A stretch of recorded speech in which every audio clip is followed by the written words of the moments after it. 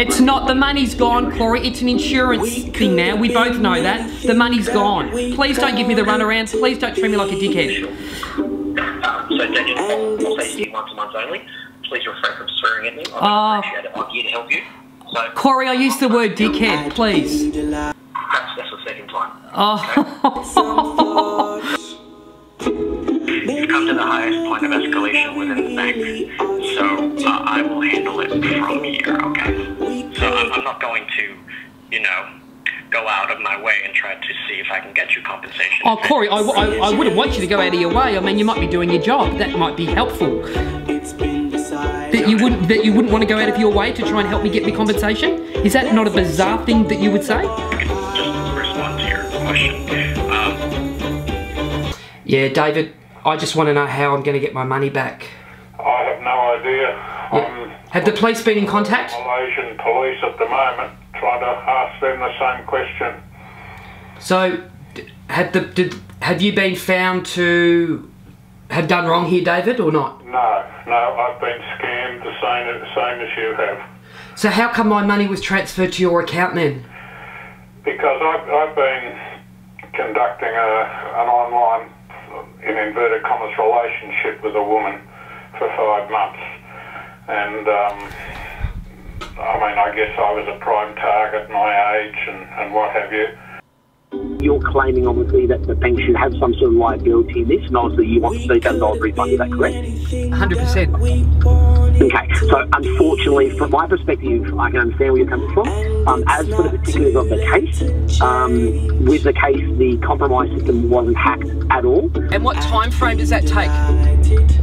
Look, that's a great question. I can't promise I'm going to call you back today, maybe tomorrow. Maybe. But let me understand. Yeah, maybe. So unfortunately, Daniel, unfortunately, I don't work in that department. No, listen, I understand, but I've been told maybe this may happen. So, you know, when again, you know, just to prove my point, that you're going to escalate it and all this, and it might be today, it may be tomorrow, it may be next week or next month. Again, it's just really poor. I've lost $37,000 as a business owner.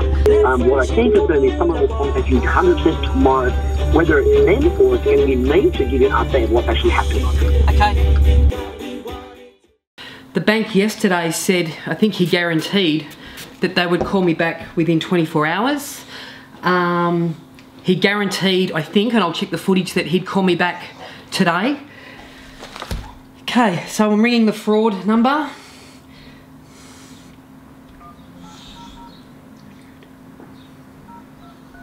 Two, three.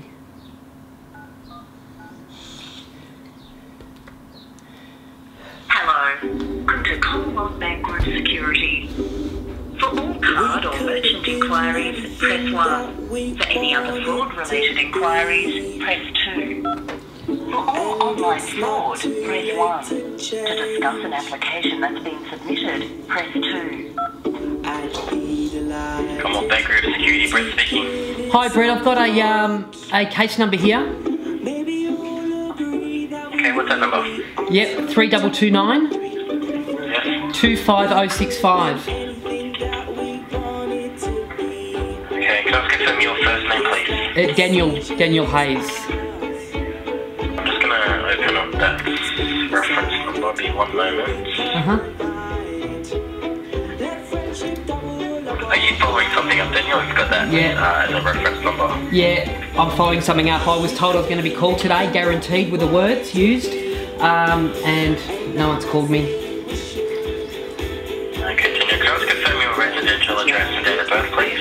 Yeah, 3rd of the 8th, 1972, and 2A Huntington Street in Newtown, Geelong.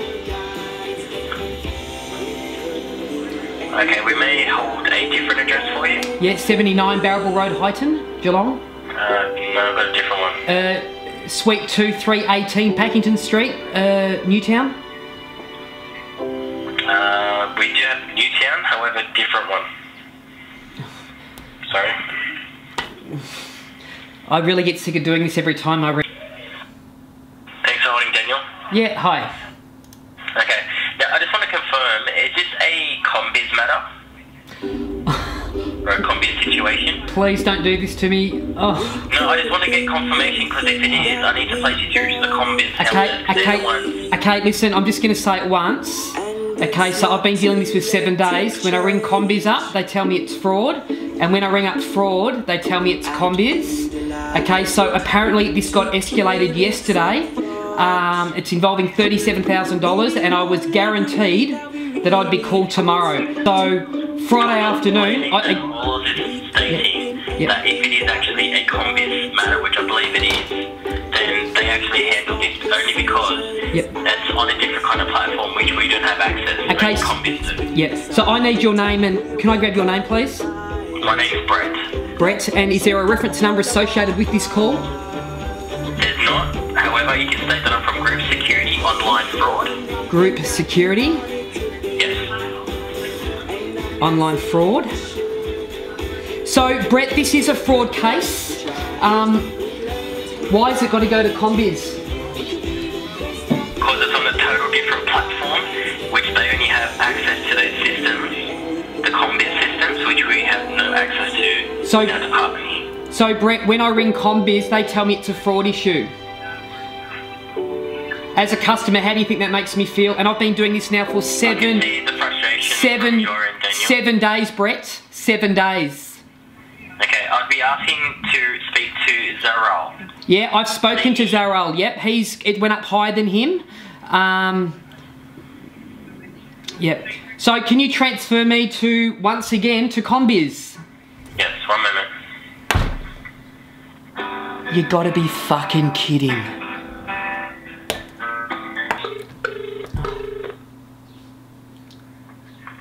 Welcome to Combiz. You're speaking with Sibel. Can I start with your full name, please? Daniel Hayes. How can I help you today? Would you like a reference number? Sure.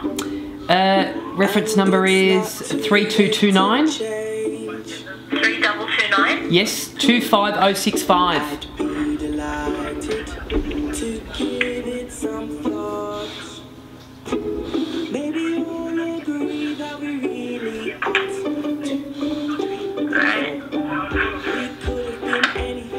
In regards to the $37,000.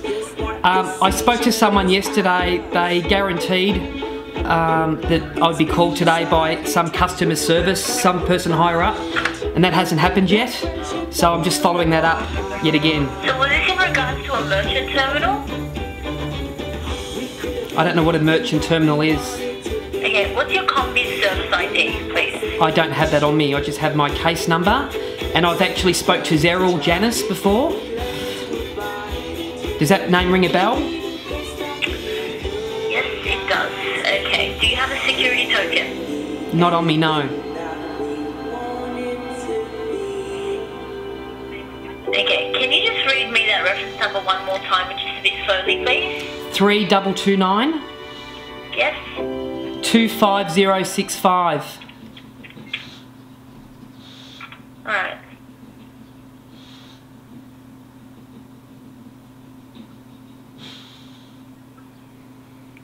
Okay, so I need to identify you. So I either need the service ID or the number on the back of your token. So I've never been asked this before, and I've been speaking to you guys for the last 5 days, and I have no idea what... Service name? The business, Team 3219, Proprietary Limited. And just your full name again there, please? Daniel Hayes. I'm the Managing Director. Alright, and Daniel, I'm just going to go through 2 quick security questions with you. And I'm probably not going to know I'm probably not going to know the answers to these, but anyway. First one I have is, what was the first musical instrument you ever played? Okay, that was correct. I'm just going to give Zaral a call. Just bear with me.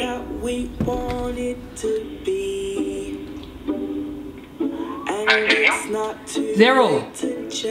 Yes. Oh, wow. How about that? How you doing? Oh, look, not great, Zaral. I was told yesterday by someone that I was going to be called today, guaranteed, his words were, by some sort of customer service relations manager. It's 4 o'clock, I've heard from no one, and yet again I'm chasing everyone up. So I believe you spoke to our manager, Corey, yesterday? Corey, that's his name, okay, yep. Yeah, so let me follow it up with him because I know that he did escalate the matter. Is it possible if you can give me about 15 minutes? Yeah, so 2 things, Zaral, which are noted. He guaranteed to have me call today, which didn't happen, and I'm chasing you guys up again. Hello, Daniel speaking. Hi, Daniel. My name is Jonathan. I'm calling from the Commonwealth Bank Group Customer Relations. This is just in regards to a complaint that you've raised with us recently. Is now a good time to talk about that? Yep.